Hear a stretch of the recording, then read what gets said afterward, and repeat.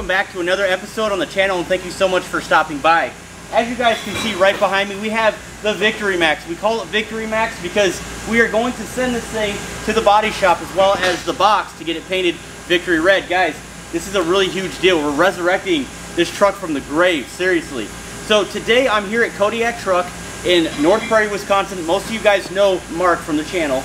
And we have a huge upgrade going on with this build right now. We're gonna document it, guys. Make sure you stay tuned. This is gonna be really awesome. So this is where the magic happens. Guys, we've done videos upon videos, countless videos, on how to rebuild front differentials, how to build, of course, transfer cases, and these things are legendary, let me tell you what.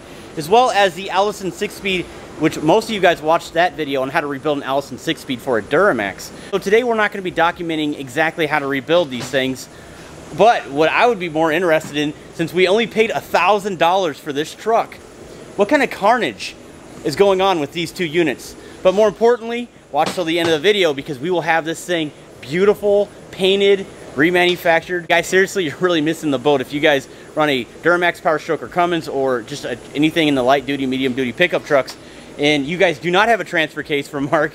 Make sure you guys go on his website. I'll also leave that link in the description below.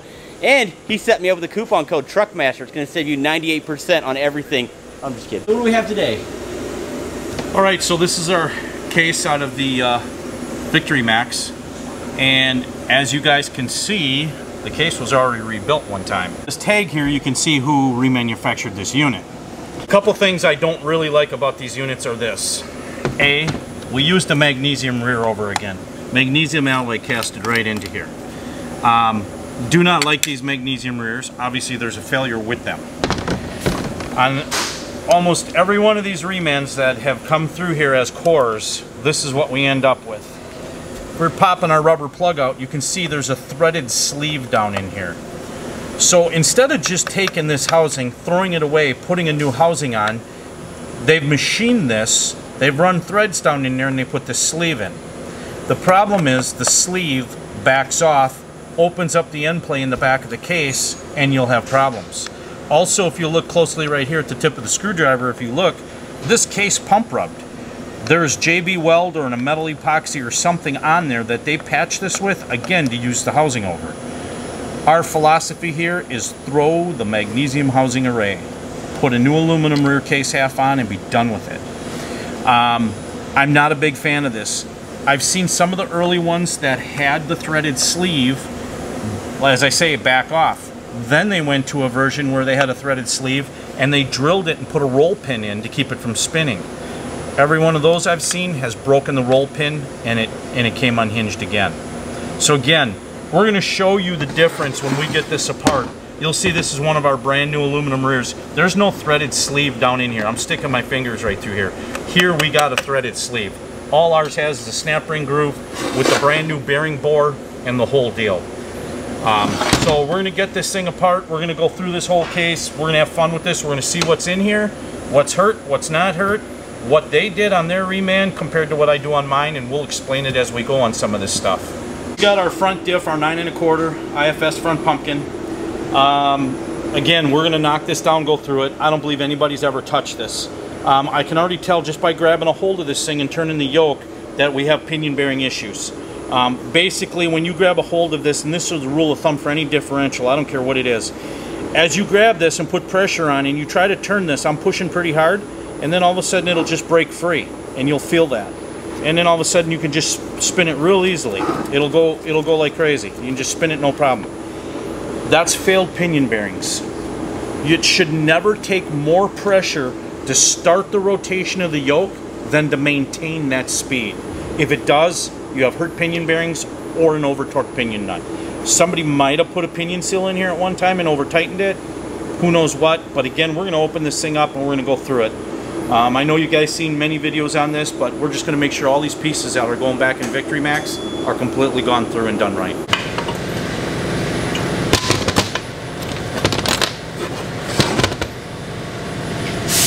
So first impression.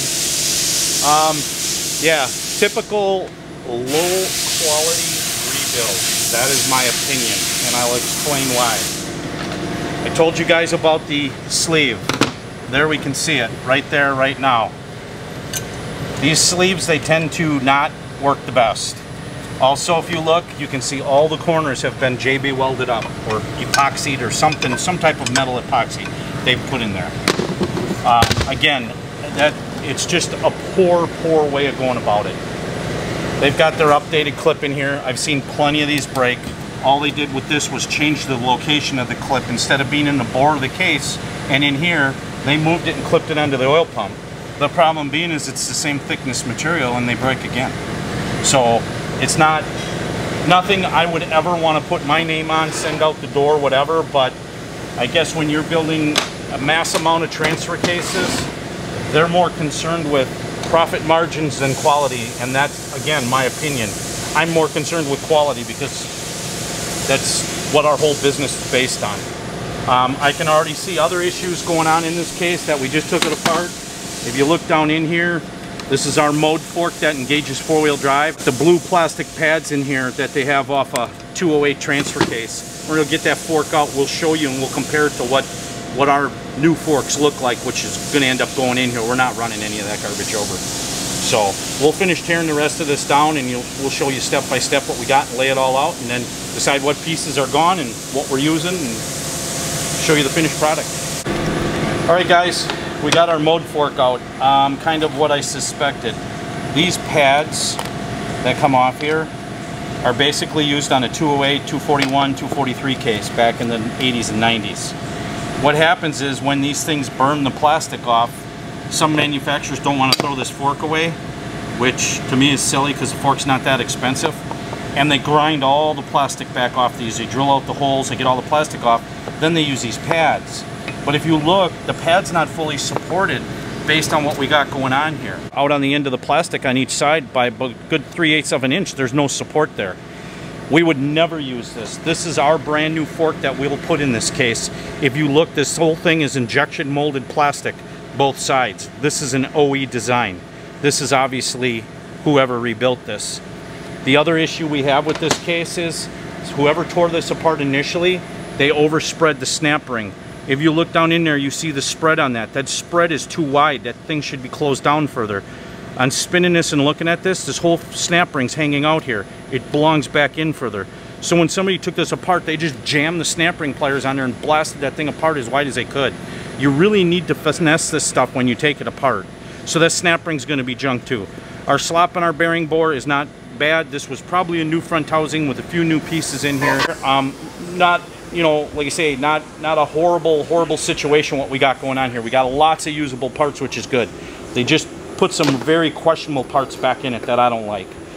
So we're gonna go down and go ahead and clean everything and get everything washed in the hot tank, the housing chain. We'll inspect that. Everything else, we're gonna check that for slop, and we'll show you that maybe a little later too.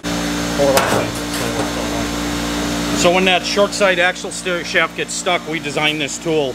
Ryan manufactures this tool here, and basically what we do is we just pull a long side tube off, we drop it down through here, and we give this thing a smack, and the axle will come right out. It'll destroy the snap ring, but we're not worried about that.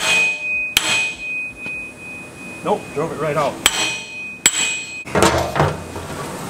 All right, if you see now, guys, the tool's still in there, and it drove the axle out that far, and now at this point we can come in and we can tap this out.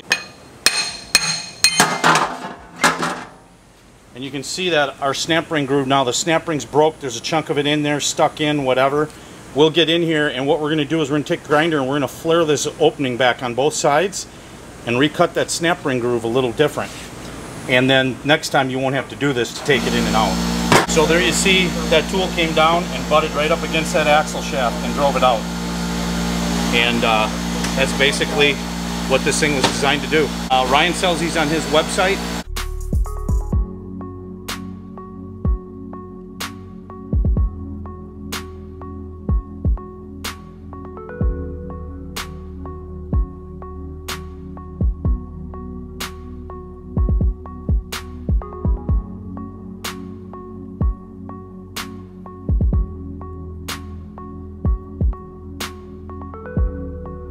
Okay, so as you guys can tell, we have everything remanufactured. Beautiful looking. Actually, we have a red and a glossy black. This is going to look really great for the old Victory Max.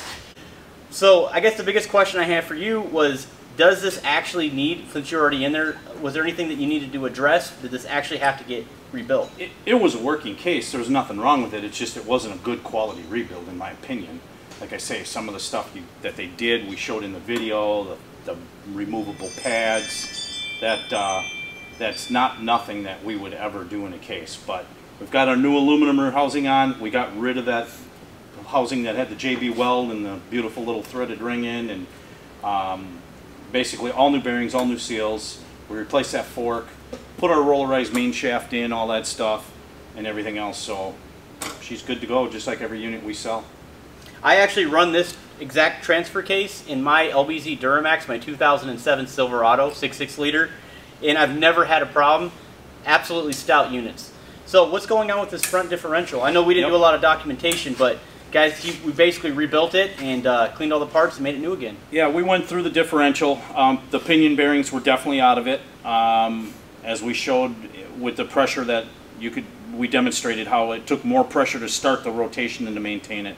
So we did full bearings in the thing. We completely disassembled everything, hot tanked it all new seals, all new bearings. The ring and pinion look beautiful.